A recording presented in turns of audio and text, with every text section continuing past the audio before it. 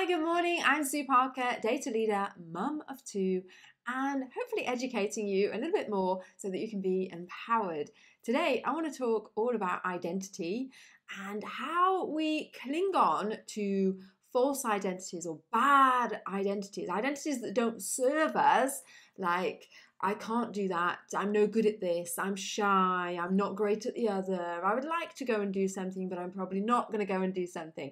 Those sorts of identities that hold us back, because there's a lot of research, a whole lot of research that shows that if you believe something to be your identity, you are more likely to behave in that way.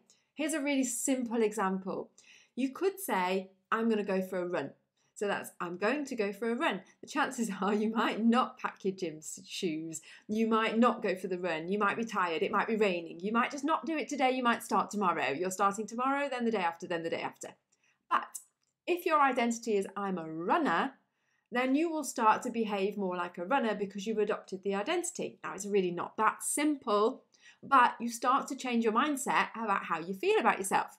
Now, here's some examples that I want to use in a business or work context or even a social context. And that is, I'm not very confident. I hear this a lot. I'm just not confident. I can't go out there. I'm quite introvert. What if you tell yourself instead that I am confident, and that's part of my identity is I'm confident in those situations. I'm confident in this situation. I will be confident when I have done this. And you start to adopt that belief instead about your identity.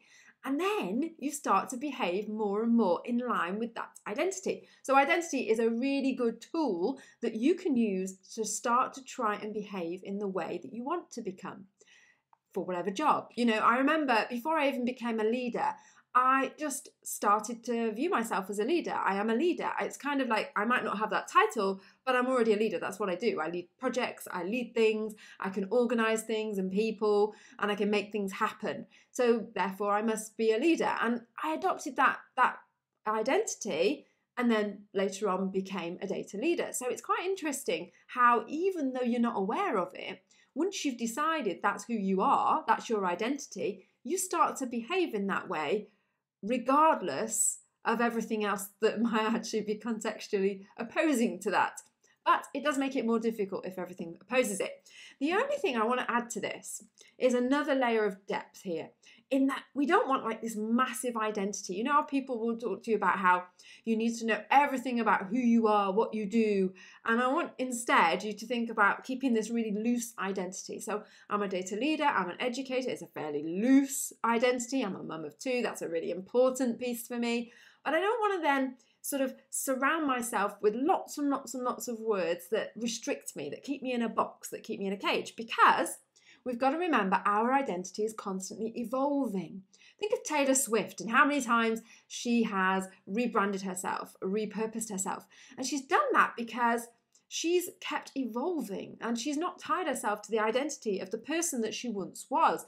Another great example from the pop scene is Miley Cyrus. It's just really easy to use celebrities, isn't it, for this? Miley Cyrus, who was Hannah Montana, she didn't hang on to that identity all the way through her career. She wouldn't be who she is now had she done.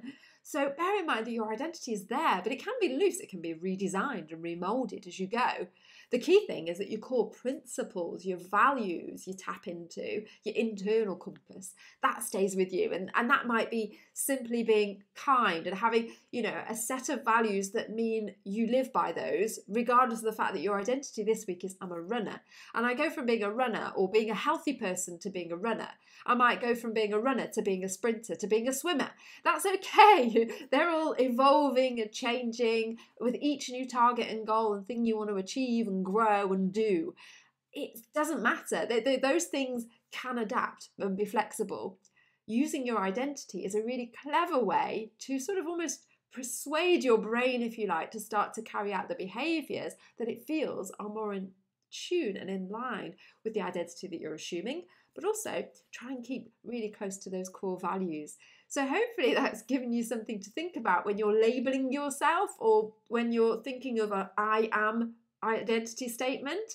And maybe you could jot down 3 of your identity statements now that positively frame who you are. So I am an ex-smoker becomes I'm healthy.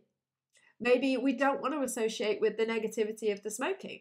Maybe you want to do something else. You know, I am, whatever your aspiration is, I am this, I am that, I am a great mum. Instead of telling yourself you're a bad one, whatever it is, let's try and reframe the identity in a positive, proactive focus that means we start to behave more like that. Tell me how you get on with this, because I find this a really profound piece of research and also quite interesting when I'm reflecting on my career and also on my life, really, how I've kind of used it and not even been aware that I've used it. So have a fantastic week, folks, and don't forget to drop me a comment here or over on the blog. It's sueparker.io. Take care.